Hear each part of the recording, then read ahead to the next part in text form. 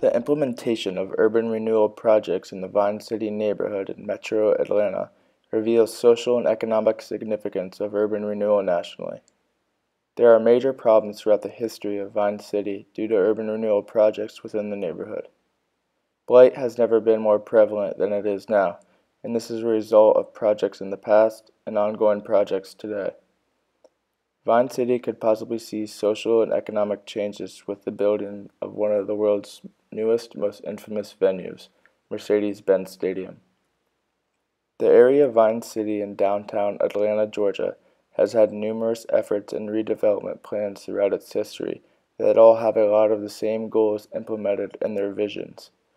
The Vine City Civic Association is a group that envisions the best redevelopment plan for the struggling neighborhood of Vine City.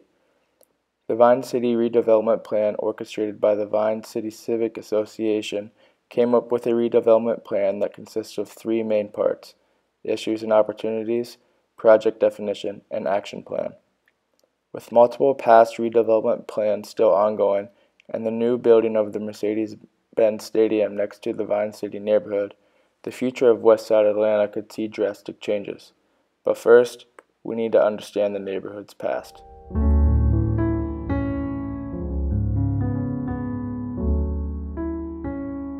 Alonzo F. Hurdon purchased land in what is now known as Vine City, and built his home at 587 University Place in Atlanta. Hurdon is also credited for being the founder of Atlanta Life Insurance Company, that is now available to the public on the west side. The Great Atlanta Fire of 1917 that happened on Auburn Avenue forced many African American residents to find new homes, in which they did on the west side of downtown in the Vine City neighborhood. There was much violence in trying to stop the African American people from migrating to the west side of Atlanta after the fire. Racial tension and divide among the residents of Vine City still hold effects present in the community today. In 1941, Hurdon Homes public housing projects opened on the west side, which led to the increase of African American population in that area. Previously known as Hunter Street, Martin Luther King Jr. Drive was home to many white business owners in the 1940s, but soon African American business owners started taking over these businesses. There is evidence that at one time Vine City was in fact a thriving community with small shops on each corner and even an amusement park, but with urban renewal underway in the 1960s and 70s, Vine City lost much of what made it special, and these characteristics have since vanished in present day. Vine City was losing most of its population with suburbanization underway in the 1970s, and the neighborhood gradually attracted drug users and sellers, which ultimately led to an impoverished neighborhood characterized by drugs, abandoned houses, and violence. 41% of the people in Vine City live well below the poverty line today, and half of the households present today in this area make less than $22,366 a year. With a history of low-income families surrounded by poverty and all-time high crime rates, the people of Vine City are looking for a change. My intuition is telling me there'll be better days. I like this tone.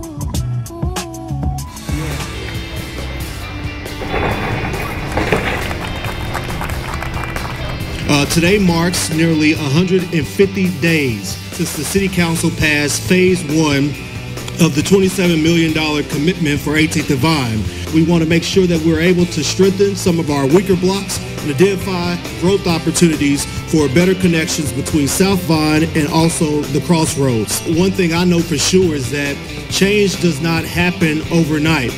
Change, you have to continue to work toward. You have to continue to make the change that you want to be. For any neighborhood or city that is struggling and in need of major redevelopment, there is of course a process that comes along with doing so. The framework and the beginning process of implementing a redevelopment plan surely doesn't happen overnight. Residents and community leaders should focus in on trusting the process in order to be successful. On June 7, 2003, Vine City conducted first of many community workshops at the local Baptist church in the neighborhood. Residents of Vine City were invited to help plan and come up with goals to target redevelopment initiatives in their community. The workshop was an opportunity for citizens to discuss and debate future redevelopment plans such as open land use and housing and retail. According to Atlanta Daily World, the City of Atlanta partnered with the Westside Future Fund in order to launch the Anti-Displacement Tax Fund program. This program will generously pay any property tax increases for struggling homeowners in Vine City. This will help create more places for residents of Vine City to live and help with the home vacancy issue the west side of Atlanta is currently dealing with. One of the main reasons homes in Vine City were being left empty was due to the fact they couldn't afford the rising property taxes in that particular area, but now it seems there might be an ever so needed solution to that problem.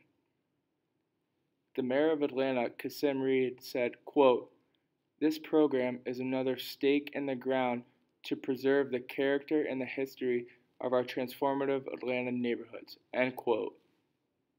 There looks to finally be a promising redevelopment plan being put into action for the impoverished people in the west side of Atlanta. Another step in the right direction for Vine City includes an economic development program named Invest Atlanta. This program will revitalize 24 vacant properties in Vine City and transform them into affordable workforce housing units available to the public. The twist is that these units must be developed for homeowners only at affordable rates, and this will eventually allow and create new places for residents to live and seek out home options, while keeping the historical buildings intact and present in the neighborhood.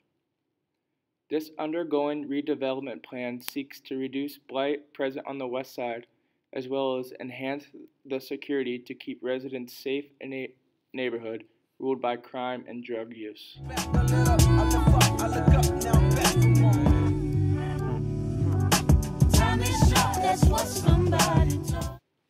Something very interesting has happened to Metro Atlanta just this year: the building of Mercedes-Benz Stadium. Although the stadium took the place of two historic churches right along the outskirts of Vine City, many people are beginning to grow excited about the endless economical possibilities this new mega stadium will produce. The building cost of this new project that officially broke ground on May 19, 2014 was $948 million, and the total cost came out to be $1.2 billion.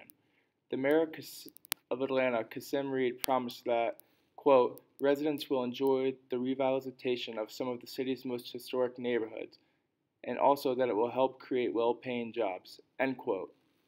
24 years ago, the people of Atlanta, specifically the people in the Vine City neighborhood, suffered from the repercussions from the construction of the Georgia Dome. The Atlanta Community Development Manager said this project seems to be going more smoothly than the building of the Georgia Dome, and that the planners are getting the neighborhoods involved this time around. Mercedes-Benz Stadium is expected to have major effect in the boost in Atlanta's economic growth, as well as sustaining and improving the local neighborhoods like Vine City that are ruled by crime and poverty. But with the building of Mercedes-Benz Stadium and a separate location in the Georgia Dome, this will allow opportunity for redevelopment once the Georgia Dome is raised. In fact, the Georgia World Congress Center already has plans to replace the Georgia Dome with a new luxury hotel as well as a new park space for the public and tourists.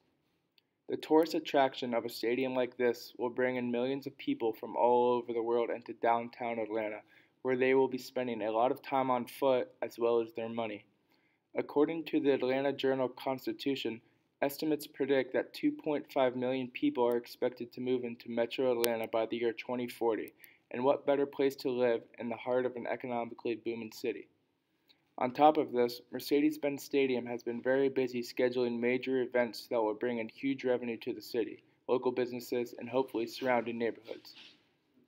The stadium hopes to draw international soccer matches and concerts, but will already be hosting the 2019 Super Bowl, this year's college football playoff, and the NCAA Men's Final Four in 2020.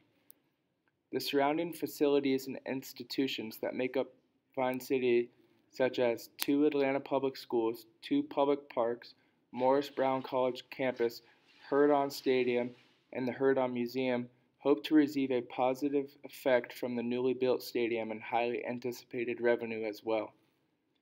With the Vine City redevelopment plan starting to make progress and showing some results along with the newly built stadium, Vine City is anticipating a rise in population, security, and newly renovated buildings and parks to add to their struggling neighborhood. The mayor of Atlanta, Kasim Reed, says, quote, "The metro downtown area hasn't been booming like this since the 1996 Olympics that Atlanta hosted, and everyone is excited for what's to come next." End quote.